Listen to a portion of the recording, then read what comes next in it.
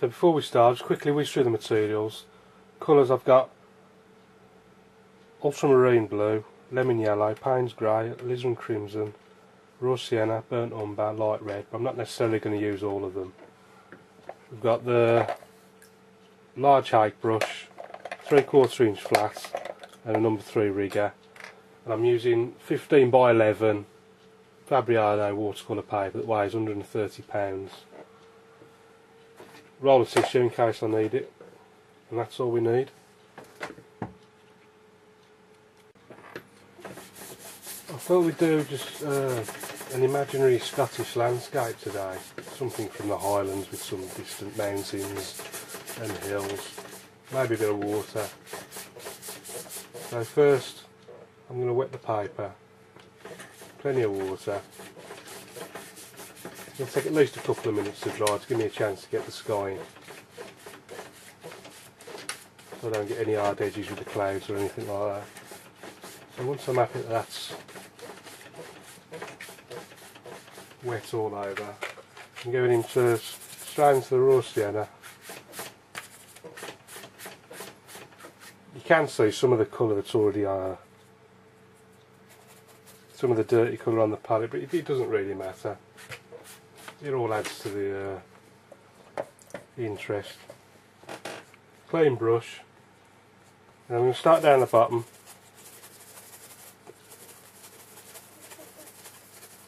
I'm just going to clean that yellow a bit because it's gone a bit greeny.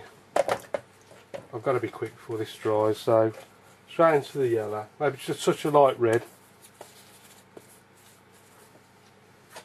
And then put a,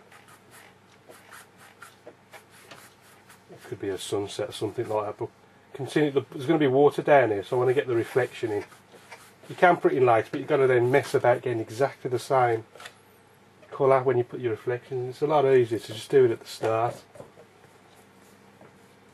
Then just above there I might have, say, a bit of light red, ultramarine, maybe a touch of alizarin crimson, and then just brush that in. And again, reflections down the bottom. And then clean brush. Now I'm going to ultramarine, just ultramarine on its own, and just put some of that at the top. Maybe just flick it down like that around the clouds.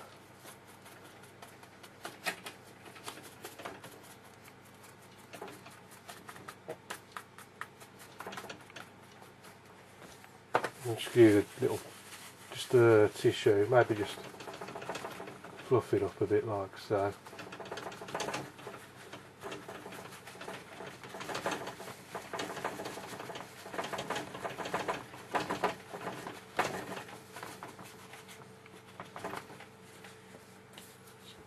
A little bit of blue in the water down the bottom somewhere, not too much.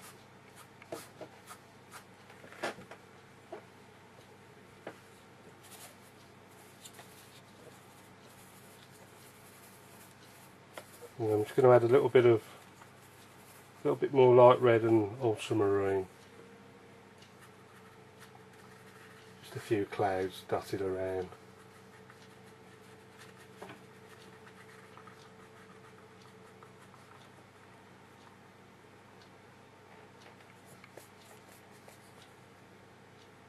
So they get smaller and smaller as they go off into the distance.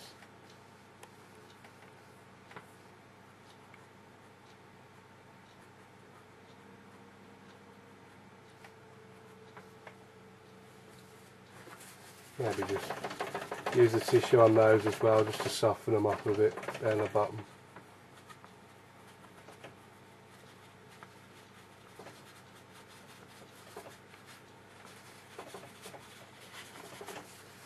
There's no proper rules. I mean, just get stuck in. Just get stuck into it. As long as it looks all right. I mean, no one's going to get too worried about it. Now, I'm just going to pull that tight.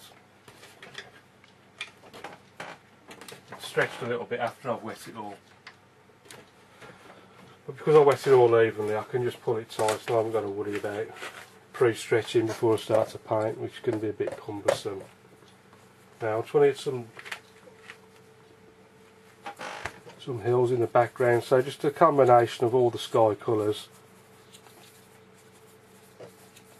More blue than anything, because you want it to look. It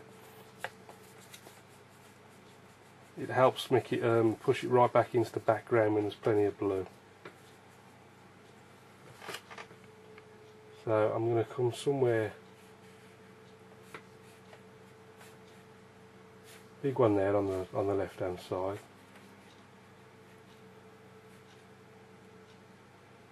Little gap here where the in the little valley, say, and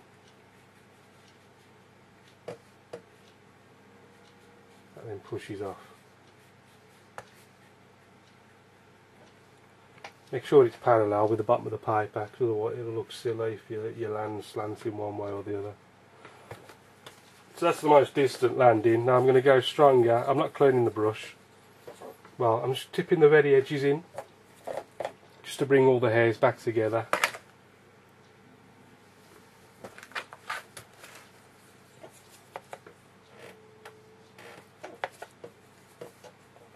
And then I'm going into ultramarine.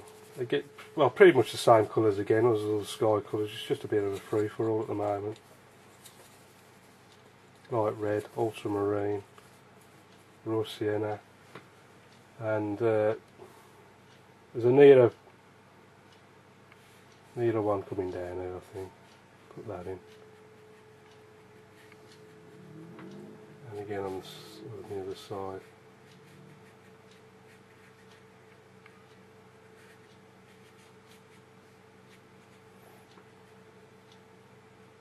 I'll leave a little gap there for where the water's flowing through. I'm going to clean the brush again. This time I'm just going to just dip the very tip in just to make sure the hairs are together at the end. I'm just going to go into raw sienna, just raw sienna on its own. I'm going to go back up into here. Just add a bit of variation in these almost into the middle ground now.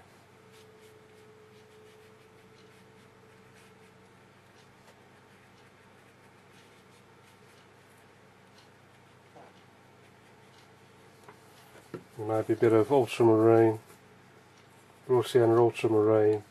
We start to see the first bits of green in our little landscape. Bit of lemon yellow.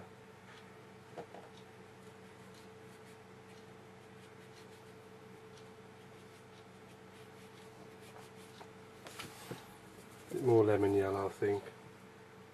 There's plenty of grass down in this side now. Have a quick sweep. Ultramarine.